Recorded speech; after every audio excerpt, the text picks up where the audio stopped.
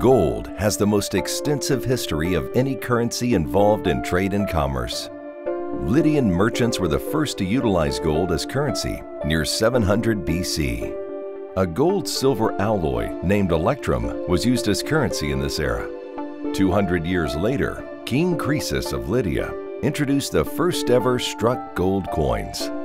The establishment of a single recognized currency added a sense of assurance that had yet to be seen in commerce.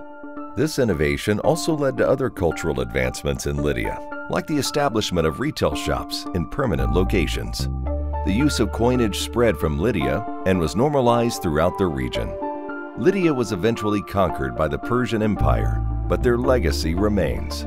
The tradition of gold ownership has continued into present day, now with certified mints and governmental institutions overseeing the process. No other metal in history has been utilized and regarded to the extent of gold, and many are sure that it's not going away anywhere soon.